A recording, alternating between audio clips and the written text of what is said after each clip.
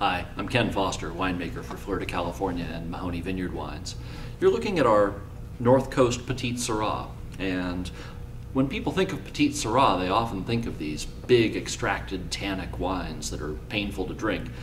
But like all the Fleur wines, we make this in a manner that's designed to be soft and accessible and fruit forward. So this is a wine that has a beautiful kind of soft blackberry fruit with some underlying spice. It spends 12 to 14 months in French oak, but no new oak, so there's not a lot of wood influence. Makes it a very food-friendly style, and even a Petite Sirah that you can enjoy without food next to it. Just a very soft, enjoyable glass of wine to drink.